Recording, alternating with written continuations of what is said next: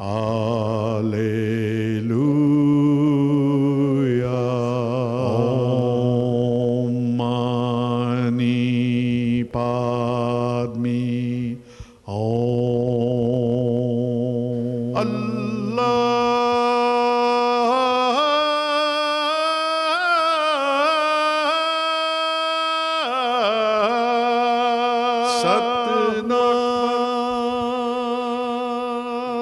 Welcome. You're watching Harmony and Diversity, and today we're speaking with Steve Khan. He's an office bearer with the Australian Association of Pakistani Christians. Thanks for coming in, Steve. Thank you very much, Norm, for asking me. Now you're a Christian. Were you born a Christian? Yes, I was born in a Christian family, although my grandparents were of some other religion and they converted into Christianity. Okay, right. And how long were you in Pakistan for? Well, I stayed in Pakistan for almost 19, 20 years. 20 years. And then you came out to Australia via the Middle East, didn't you? Yeah, I was working in the Gulf, and from there we went to England, and from then England, so we migrated to Australia. And are there a lot of Pakistani Christians in Australia? What would be the... Yeah, they are. Yeah, there are quite a few families. At least I know close to about 45 families within Melbourne who are from Pakistan. Right. And do you congregate at a particular church, or you just spread throughout the Christian community? We do, but recently we have been blessed that we have been given a church by the Anglican Diocese in Kooyong, where we meet every third week of the month. It's a proper church building we've been given. We really have been blessed, and we meet there every third week over there, and people come and worship over there. Oh, good. And we do service in our own language.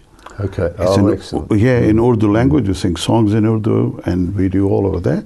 And people are really very sort of blessed because they can find the same atmosphere what they had behind. Yes. So the same thing over there, worshiping in their own language. So we really have been we're fortunate with that.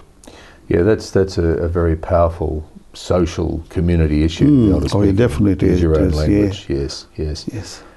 Now, the Australian Association of Pakistani Christians, how did that arise? Well, that came was in 2011. Our president, Dr. Barbara Peters, he was the one who initiated this, because there were so many sufferings of the Christians in Pakistan, and we wanted to highlight that, make the Australian government aware of all the sufferings and what's happening over there, and then find remedies to it as well. So that's how the association was formed. And your interest in it, how come you joined it? My interest came into it in March this year, when we had an instance in Lahore, Pakistan, when the whole colony, consisting of about 180 houses, were burnt down. Just on a small altercation between two boys, and that altercation turned into a blasphemy thing, saying that people have been talking against religion and all and everything. And then there was a big mob who congregated somewhere about, say, half an hour from that Joseph colony. They made all the plans over there. There was a mob of close to about 3,000 people. They walked from there all the way, so the police couldn't stop them. But what the police did was that they had the whole of the colony evacuated. Yes. They took everything, all the people living over there, they took away. And by the time those guys came, they took all furniture, every white goods, other things, all out, burnt houses, and then they were dancing around that and all the thing like that. So then we said, look, we have to do something about it. So then I met Dr. Peters, and then we discussed that what we do. So we had to create some sort of awareness amongst the people, and as we are living in Australia, so we had to start from here. So that's how I joined the association. Right. And then we had a peaceful demonstration on the 30th of May, highlighting the same issue, what happened over there. So that's how I came associated with the association. Well, how big is the membership of the association? Well, at the moment we haven't got a very big membership, but we should have close to about 40 or 50 families who are members. It's a fair size. So this church that you have been fortunate enough to acquire, the families that go there, do the events in Pakistan against Christians, how does that affect the mood? Are there people within the congregation who are connected to Pakistan and so are disturbed and upset by what's happening there? Oh yeah, look, people do feel very upset. But the unfortunate part over there is that not many people are that bold and outspoken to come out. Okay. Considering the fact that they still have got some family members there in Pakistan as well. So the repercussions might be on them over there if they do something as well. But otherwise, look, all people are very, at times they're even angry at what's happening over there. But Christians being in such a small number over there in Pakistan with very little resources, so they can't do much over there. No. Although number means that there are, I think, close to about 3.5 or 4 million people in Pakistan who are Christians. Right. It's a fair number. Fair number of people, over there. Yeah. So you say that the association's purpose is to raise these issues with the powers that be. You do demonstrations. What else? What are the other pathways that you use? Well, recently what happened is there was another instance of a church bombing in Peshawar. So for that particular thing, we again did it was not a demonstration as such, but we did carry a public vigil. It was right in front of the Flinders Street station on the Princess Bridge. So just to highlight the fact that, look, and then everyone who was there, they burnt candles, and we held candles and all, and just to remember all the dead people over there who have been victims of this suicide bombing. So that was one thing we did for that. The other thing we did was that we did held a fundraising dinner recently on the 30th of November it was, where we tried to raise some funds in order to send it to the people over there. We've been particularly, because over there in Pakistan, the male member of the family is the only earning hand. Yes. And so to speak, he is, if he's not there, the whole of the family has to suffer. Yes. Because there's no social security, there's no Centrelink as we have over there. So that's the only source of income. So many families over there in the Peshawar church bombing have lost their male or the main person who was the breadwinner for the family. So we have raised some funds, and we're trying to raise some more funds in order to do whatever we can from here. So maybe every drop in the ocean counts, as they say. Yeah, that's the same with time. Seconds drop in and it becomes a minute. We've run out of time. That's right, yep. We'll be back in a moment.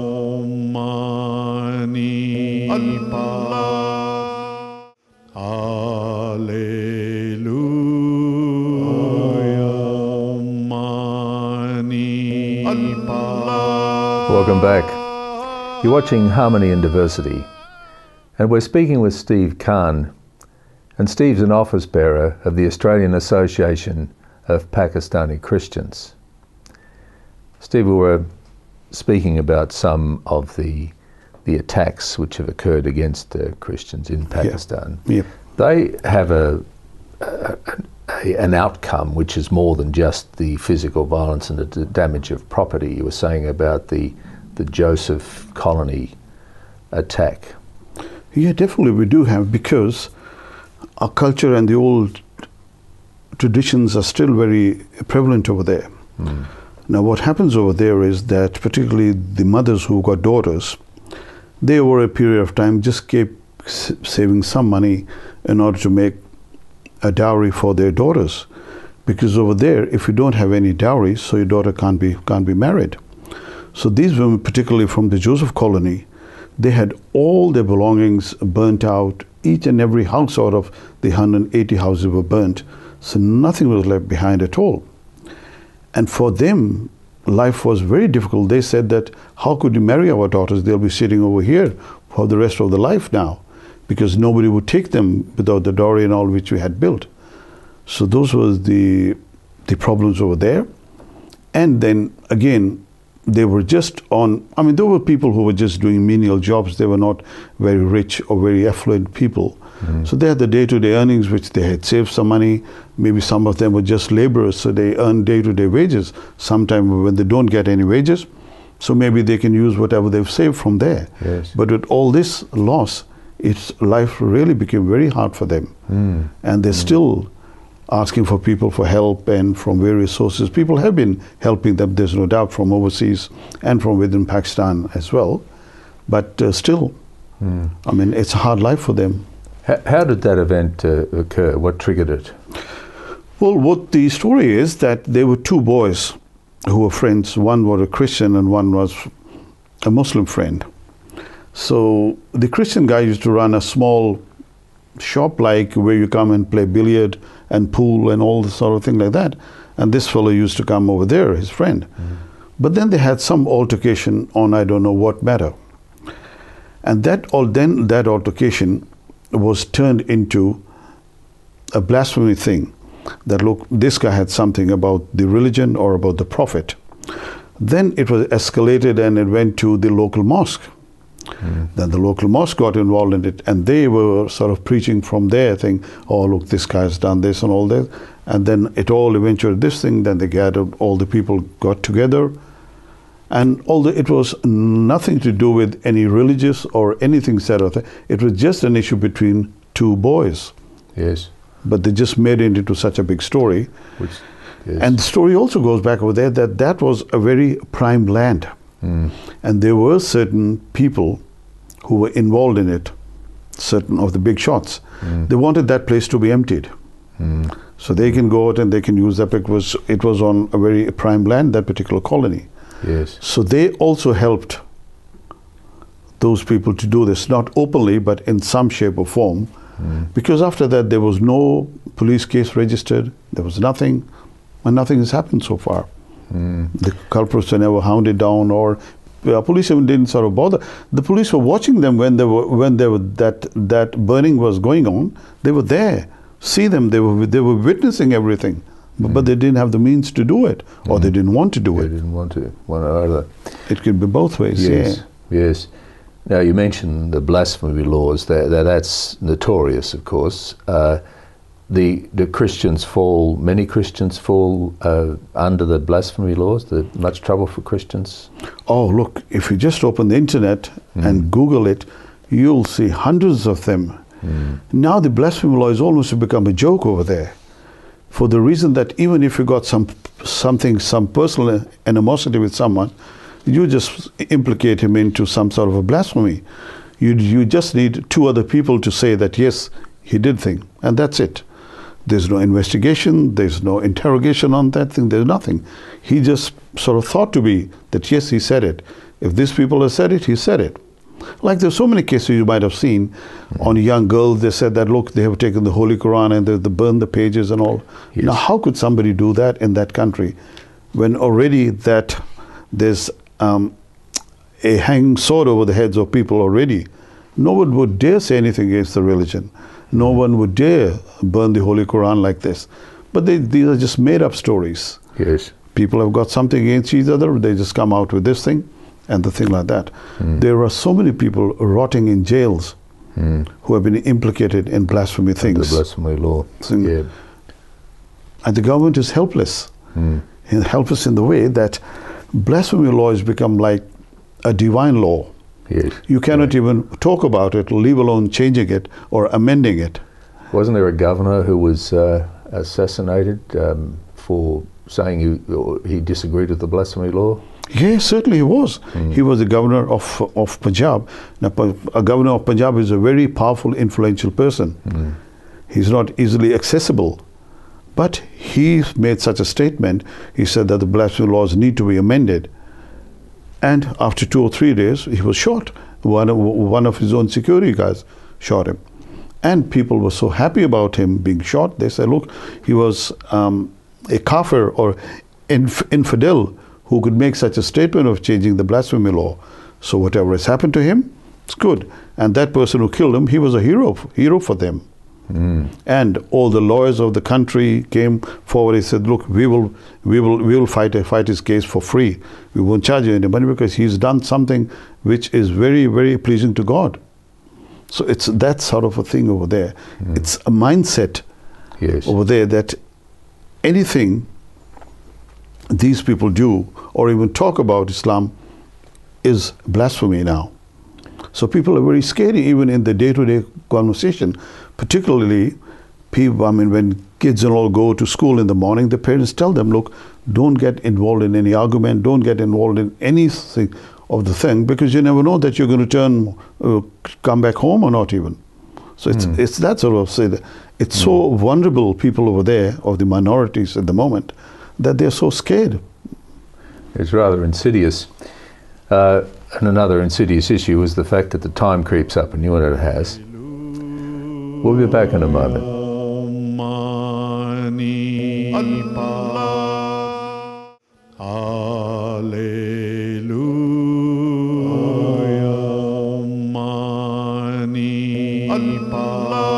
Welcome back. You're watching Harmony and Diversity. And today we're speaking with Steve Khan, and Steve's an office bearer of the Australian Association of Pakistani Christians. Steve, in the past segment, we spoke about the Peshawar bombing in September of this year. What more do you know about that? That was a fairly serious event, wasn't it? Oh yeah, it was a very serious event, because whoever had planned the bombing, they'd done it at a very appropriate moment according to them. Because after the service, people all come out of the church and they talk to each other, they congregate and all. So they chose the right moment. So there were two guys who came, and then they blew themselves up and blew the other things as well. And there were so many people injured in that bombing. There's so many people killed. I was talking to a lady who just happens to be living next door to the church. Rather, the church fence is the wall of her backyard. And she was telling me that just about half an hour before this incident happened, she came to her backyard and she had put all her washings over there. She had washed and put all the things up there. He said after this blast which happened, everything in her house, her furniture and everything was all upside down. All her glasses were broken. And she says when she came into the backyard, it was even horrible to see that all clothes which you put, they were all red, with blood splattered over there, pieces of flesh lying everywhere over there. Somebody's head was lying over there as well, arms, hands, because it just happened to be next door. Yes. So he says, she of course fainted there and then when she saw all this thing and all.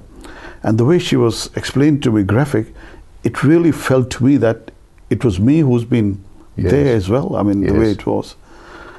And so many people, kids have been left orphans from this thing. Both their parents have died. So many girls and boys, young girls and boys, school-going, have been injured in this, because that day there happened to be some sort of function where all these young children were involved in it. They were having a party, a barbecue or some sort of thing like that. And there were lots of kids over there. So lots of children have been injured over there. We are trying to get one of the girls who was a victim over there. They already have amputated one of her legs. Yes. She's a 15, 16-year-old girl, and she was a very bright student of her school. And we had talked to doctors and all over here, and they said, look, we can save the other leg if you bring her here for treatment. Right. So we are trying our best to sort of bring her out over here for treatment if we are successful.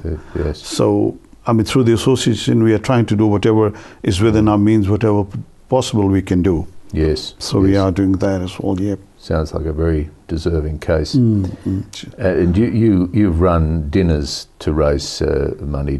Is that what you normally do? Run dinners? Well, it's not normally what you do, but for this particular instance of the Peshawar bombing, as I said before, that they don't have any other means of income once the head of the family dies or a thing. So it's very difficult for them. So we, on the 30th of November, we hosted a fundraising dinner for them, and it went really very well. And we are thankful to all the people who were involved in that, particularly the Anglican Diocese in Melbourne. So they were very generous to give us a hall and help us in any way, whatever possible, to raise funds. And so we did that. It was not our normal thing, but just this instance we raised funds. And we're also trying to hold other events and functions as well, where we can generate some money for these people, if possible. Rather, now we would also have to generate some money for this girl who's coming over here, because her mother is coming as well as a carer. Yes. So we have to look after her as well, whatever time she's here for treatment. That's very worthwhile. Now, one thing which seems to be missing in this whole story of Pakistan is a thing called forgiveness. Now, I believe that you have started a project called Forgiveness One. But tell us about that. Right, yeah. I mean, this all came up, not so much keeping them in view, but also the people over here as well in Australia. There is a lot of migration from different parts of the world over here. But unfortunately, the harmony and all is not there. Maybe due to one particular race or one particular religion or whatever the thing. So then we got together, and I also had an initiative from somebody from Canberra to send me an email, and they said, look, could you work? I mean, they also heard of our association and what we are doing is. So they said, look, could you sort of work out something on these lines, which could create more harmony and resilience amongst the society in general. So then we came up with this concept of Forgive One. So what we are planning to do is, if it works that way, that once a year we're going to hold a particular day, the first week of March, or sorry, the first Saturday in March, to be celebrated as a day of forgiveness. So what we are asking people is, or rather urging people is, that on that particular day, you should forgive at least one person. It could be your wife, your sister, your mother, your brother, or whomever you got some anger with. So just forgive that one person, at least on the day. You can forgive as many people as you want, but at least one person, forgive them. That means that the person who is forgiven, that person would be happy, and the person who has forgiven, they will be happy as well. So that means that whole of the population of Victoria would be happy on the day. That, look, I've been forgiven and that person has forgiven me. So that will create more sort of harmony and resilience. And also this message of forgiveness also goes to other people as well, who got certain animosity, religious animosity, not even here, even outside Australia. So we will try and give that message to them already. Already we are associated with a couple of other associations. This one is Universal Peace Federation. It's a UNO body. So they're also trying to work in harmony with us, particularly for this project. So as far as we can spread peace and harmony amongst the people, so I think that we would have achieved a lot if we can do this. Yes, that's a wonderful objective. And of course, one of the things in there, one of the first people you could forgive is actually yourself in most cases. That's very true. That's very true. Steve, thank you very much for your time, and good luck with Forgive One, because it sounds like it's got a good essence to it. So let's hope you can succeed. Thank you very much, Norm, for giving me this opportunity to share my ideas with you. And I'm sure other people who listen to this interview would also like this concept, and they can contact us through you or through your organization, and we will be more than willing to talk to them and share ideas with them as well. Great, Steve. Thank you once again. You've been watching Harmony in Diversity. Join us again next week. Bye for now. Baha'u'llah,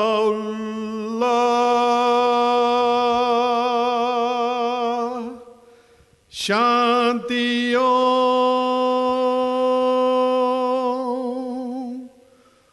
Allah.